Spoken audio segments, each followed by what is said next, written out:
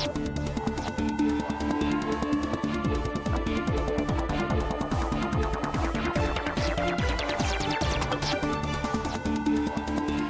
to the Economy Magazine at I-24 News, where we take a look at the most fascinating stories in global business and innovation. I'm Natalie Ehrlich.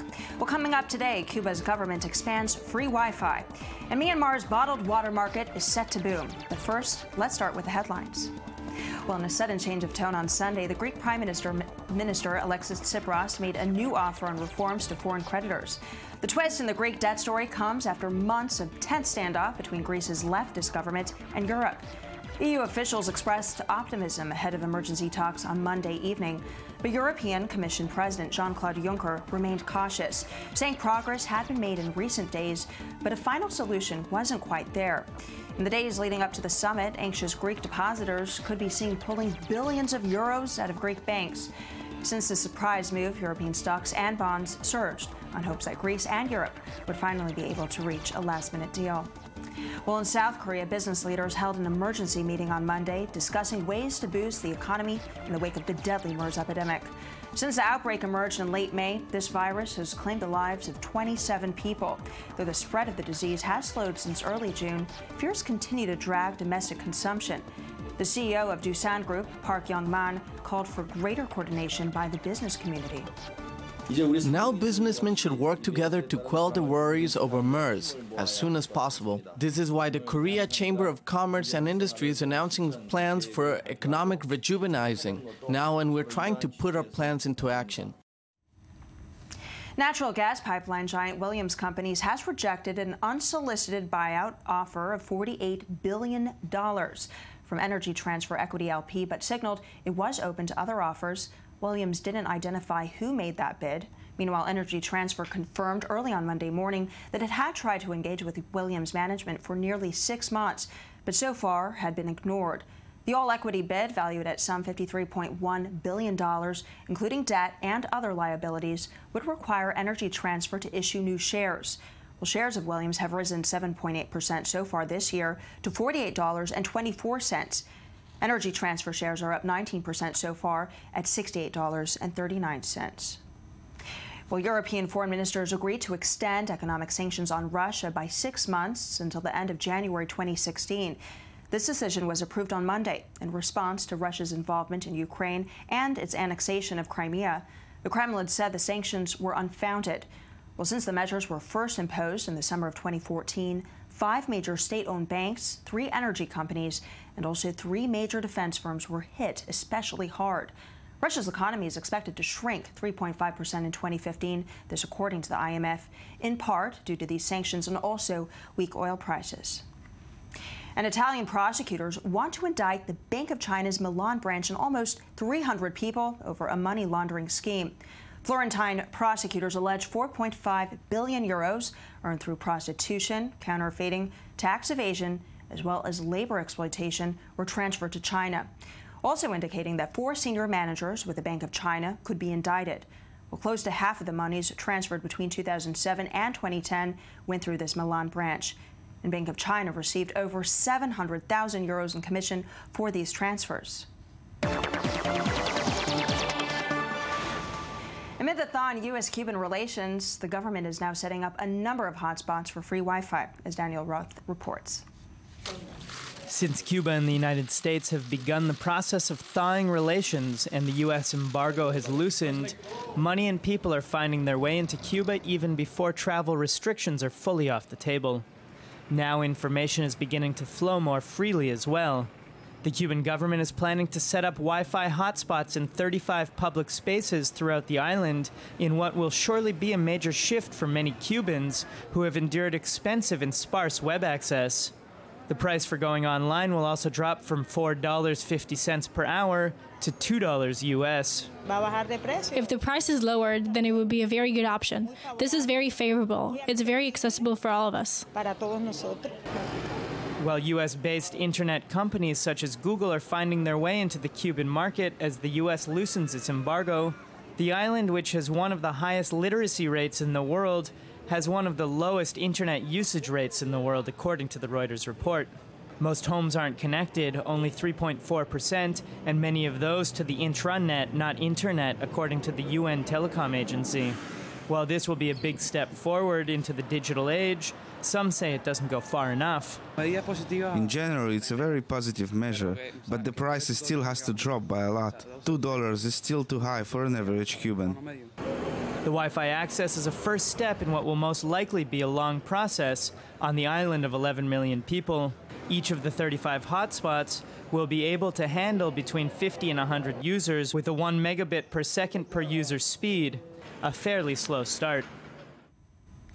Staying now with the internet, there is a part of it that is completely hidden. Google-like search engines only sweep about 30% of the web, making the rest a prime place for illegal business activity.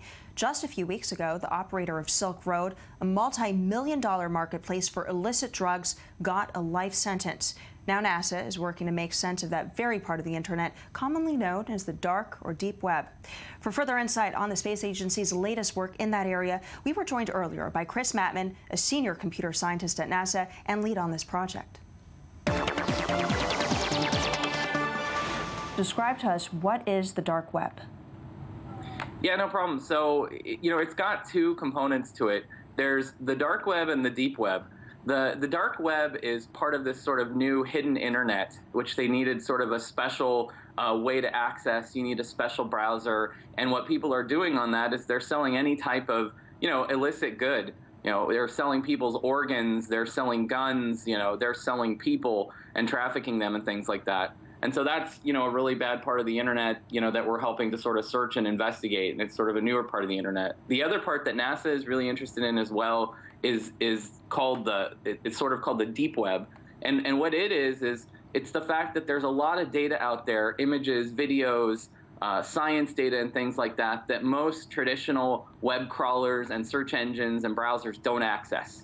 And so typically the adage that I give people is that, at any time in the deep web, you're about 20 to 40 clicks away from the actual thing that you're looking for. And we're trying to reduce that to about 2 to 4 clicks. Well, what technologies are you actually developing to help reduce that?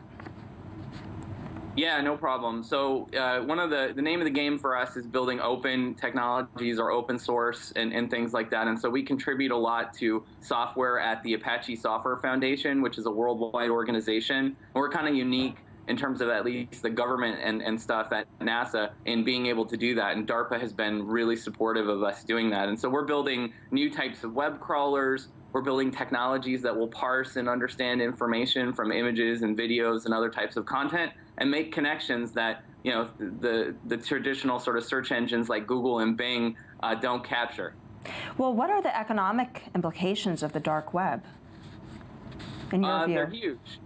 I mean, yeah. They're really huge. People are using anonymized money to buy and trade and sell these types of sort of illicit goods and other things. They're using things called Bitcoin. Bitcoin is a popular anonymized sort of way of doing business now, and it had huge implications sort of in the U.S. We had hearings, on it where they were trying to sort of study the impact, and it makes it really hard to sort of trace, what's paying for what and things like that. And of course, as you mentioned, things like the Silk Road, out there, it was a huge industry. We're talking about, tens of millions of dollars being exchanged and things like that. And with Bitcoin and the ability to use it as sort of a currency right now to buy other things, it's becoming really hard to track. Well, do you think that we're going to see more regulation coming on this front? Yeah, I absolutely do. I mean, I think people are trying to get their, hands around sort of, trying to figure out what money is going to where. And that's part of sort of what we're trying to figure out sort of at some level. That's the defense agency that's DARPA's interest in some of these things. Beyond that, they're also just trying to find out, like, what sites are out there, especially on the dark web and things like that. We don't have like a search engine for that. It's just, we can't type like, dark web Google or something, and then figure out kind of what's in there. And see the sites come back. So, if you can imagine doing something like that or building a system like that, that's kind of the path that we're going down. Well, this all sounds very sinister. Thank you very much for your work and your insight. Chris Mattman, for coming on the program. Thanks for having me. Thanks, Natalie. Switching gears a bit onto a different subject, only 60% of people living in Myanmar's largest city have access to running water. But as the country's economy booms in the wake of democratic reforms, so has the market for bottled water. They're not beehives or modern art, but a public amenity. These boldly coloured water jars on the streets of Yangon are there to provide relief for thirsty passers-by. They're refilled by local monks, market traders and other citizens, in an old tradition that survives to this day. It's a good system. It's easy to use. It's a good way for people to quench their thirst. Water donors make good deeds. People can drink this water when they get thirsty. Only 60% of Yangon's 5 million people have access to running water at home. And as Myanmar's economy booms in the wake of democratic reforms, so has the market for bottled water. But regulation is still minimal, and dozens of local brands were recently banned on health grounds, leaving the way clear for companies like this one, which hopes to produce 300 million bottles this year. Previously, a lot of small players, they don't care for the water treatment. They just get it from maybe underground or from the pipe from the city water. They just treat it very lightly. But as I have experienced from other countries, the quality of water can have impact on the general population.